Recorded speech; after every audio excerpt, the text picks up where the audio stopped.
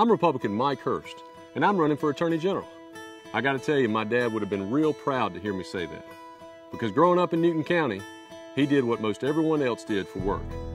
Drove a log truck, worked offshore, and worked on the railroad.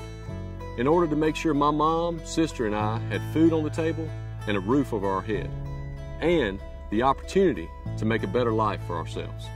He taught me to work hard, always shoot straight with folks, and to help others in need. Unfortunately, that way of life my dad taught me is now under attack. The federal government has given us Obamacare, EPA expansion, gun restrictions, and has eroded our religious liberties. And the career politician we have now as Attorney General won't stand up and fight back. But I will. We must protect our Second Amendment, fight illegal immigration, and end public corruption.